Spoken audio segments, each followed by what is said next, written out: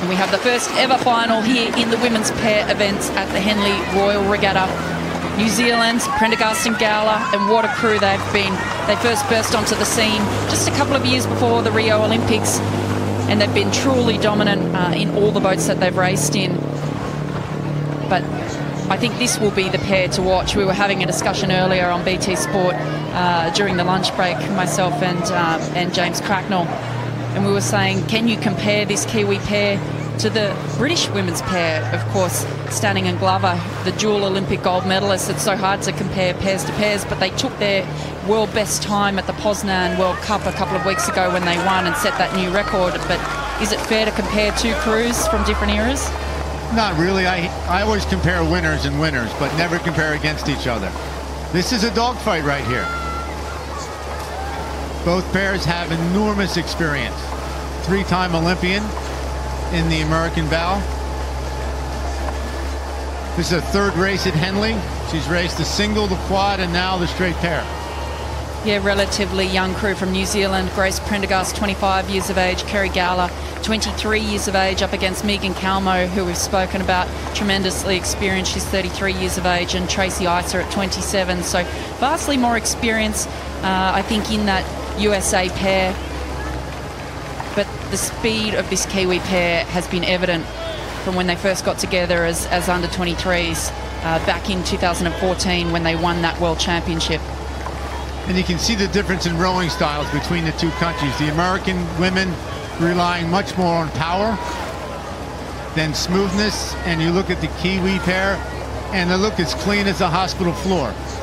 Yeah, you're absolutely right there, Sean. Very, very different styles. We're used to seeing this style in the US women's pairs. Very powerful, very much back-end loaded. You can see that almost cranking the handle into their bodies at the finish of the stroke, the same way that the US women's 8 rows. I mean, it's been very effective for them, but when you have that 8 women of that strength, you can't afford to row in that style, whereas the Kiwis, as you say, are a little more upright, a little more simple in what they're doing, very flat and very efficient, and we can see that really starting to pay off through this middle section of the race. I think by not laying down as much power as inefficiently, it really starts to carry you through the middle section of the race and into the latter stages. And while we've been chatting, the Kiwis have been taking about 4 inches per stroke and have just slowly slipped away to an open water lead right now.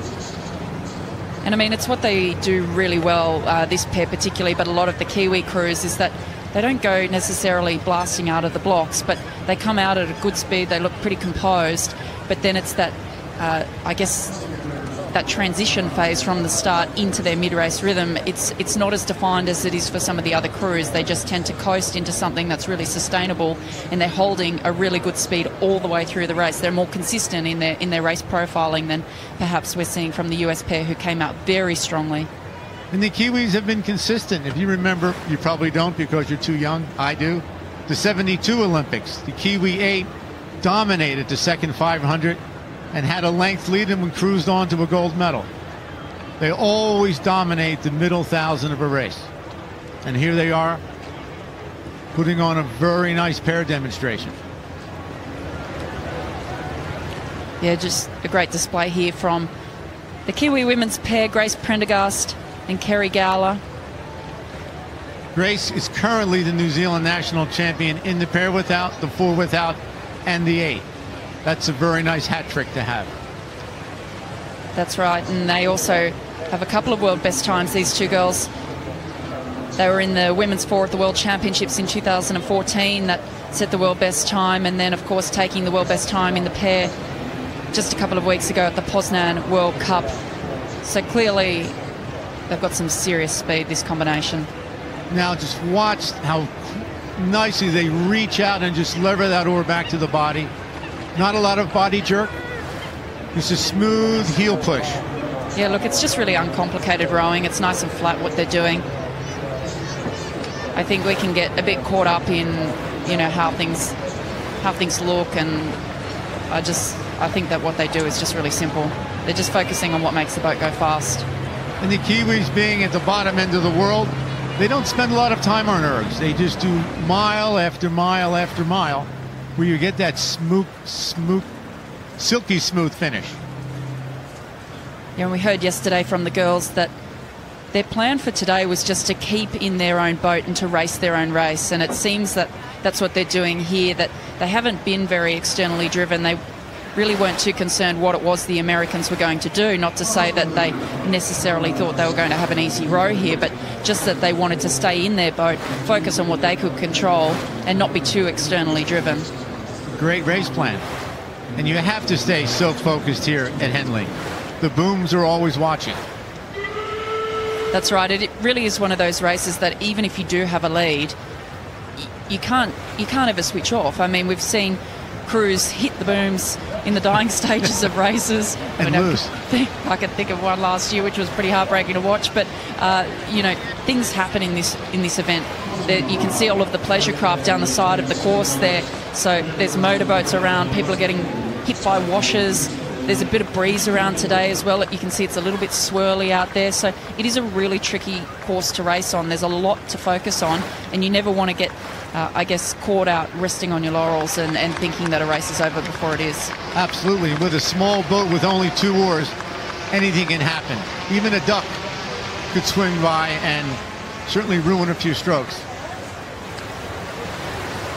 And in the lead, it is Kerry Gowler from Aramoho Wanganui Rowing Club and Grace Prendergast from the Avon Rowing Club in New Zealand. These are going to be the women to watch this year internationally in the women's pair. And in fact, over the next 4 years as we lead up to the Tokyo Olympic Games.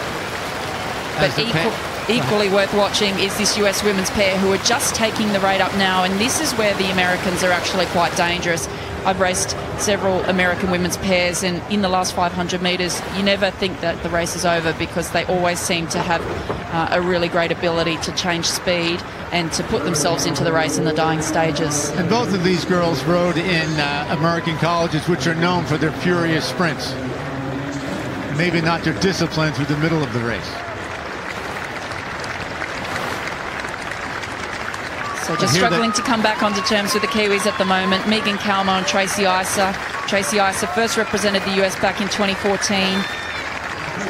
And they'll be looking to race the pair, I would think, internationally later this year at the World Championships. But they will, if they do that, meet these women again.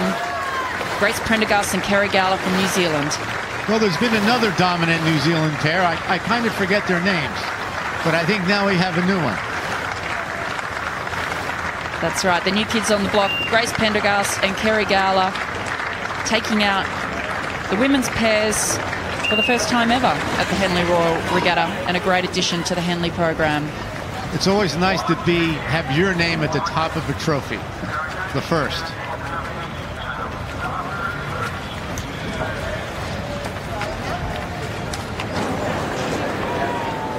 Go!